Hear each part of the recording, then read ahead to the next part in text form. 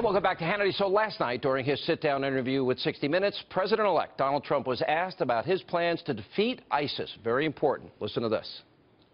You have said that you're going to destroy ISIS.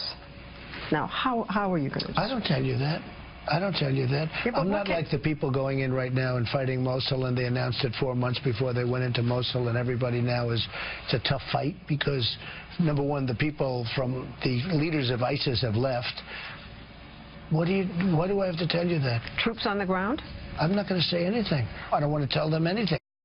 So, does Donald Trump have a point? Also, earlier today, Senator Joni Ernst of Iowa wrote a letter to President Obama declaring, quote, ISIS and its sympathizers are growing more overt in Latin America. How can President-elect Donald Trump stop this growing threat for all of us? Here with reaction, former spokesman for the U.S. ambassador to the UN and Fox News contributor Rick Grenell, also the author of Defeating Jihad, Dr. Sebastian Gorka. I would recommend both of you to work in some national security capacity for President-elect Trump, and I know you both. Why are you smiling, Rick? What's that smile about? I love your confidence in me, Sean. That's what I love. But both of you are being talked about. Would you like that position, Dr. Gorka? Which position would you like? I would take any position that they would offer me in national security, because it would not only be an honor, it would be a duty to serve Mr. Trump. You know, you have been one of the most outspoken voices that understands defeating jihad. You wrote the book, The Winnable War. You wrote the book. You taught at Marine Corps University. You understand warfare. This enemy is getting mightier and stronger. True? Absolutely. Look at what the Obama administration said just 2 months ago. President Obama had his ISIS powwow in the Pentagon. The National Counterterrorism Center briefed him. That's the highest intelligence body on terrorism alone. They told him, and I quote directly because it leaked to the press, there are now fully operational ISIS affiliates in 18 nations. Problem with that, Sean, 2 years ago, that number was 7. They have more than doubled in 2 years. Have you spoken directly to President-elect Trump? I advised him. We talked national security several occasions last year, and this morning I was in Trump Tower, not with him, but with other people who are working national security. Rick, what position, I mean, you have great credentials as well. What would you like to do if you had the chance? Because I know you're under consideration.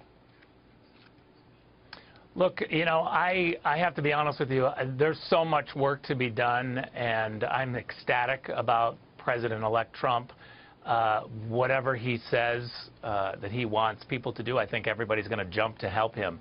He has got an enormous task. I mean, you think about what's happening already in the Obama administration. I already hear President Obama talking like the next president is going to defeat ISIS. You know what that means, Sean? It means that for the next 2.5 months, ISIS hears, we can do anything we want, because for 2.5 months while President Obama is still the president, he's not going to take us out. That makes me angry. President Obama still, I don't want to just say that the next president has to crush ISIS. This is a daily problem.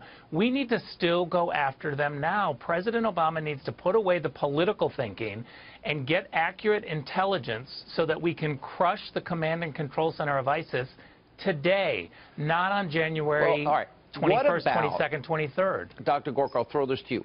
What about the 1,000 FBI, Homeland Security investigations going on in the country today? ISIS sympathizers in all 50 states. Shouldn't that be at the top of the list, that we think we have people here? Let's talk not just about leads. We've got 1,000 leads. That could pan out to whatever.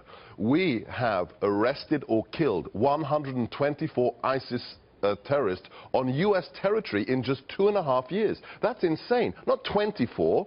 Not 34, 124, and that's just ISIS. That's not Al-Qaeda. That's just ISIS, Sean. Yeah, but part of extreme vetting or not allowing, you know, what I don't understand, I like Syrian safe zones because people that are victims of a civil war, we can provide food, medicine, clothing, supplies, beds, and security, whatever they need. I like that, but how do we invite people into a country when they grew up in a country where men get to tell women how to dress, they can't drive, they kill gays and lesbians, and Christians and Jews are persecuted?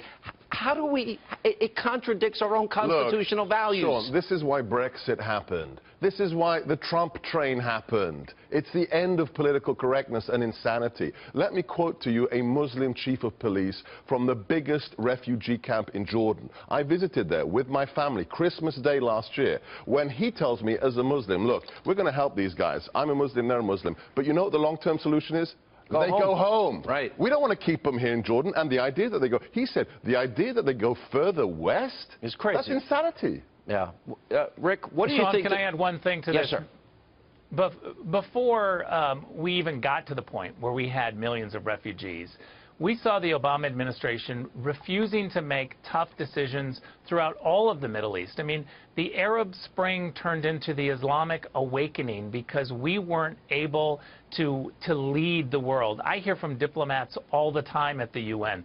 People are hungry for U.S. leadership. They want to plan on the Iran deal. They know the Iranians are not complying. The worldwide ambition caliphate is real, correct? They want convert or die. Yes, and it's real. And they're the first group, the first jihadi group in 90 years to do it, Sean. Yeah. No JV team. All right, guys, good to see you both. Good luck in your future endeavors. It'll be fun to watch your hard work come to fruition. I think the country will benefit from both of you.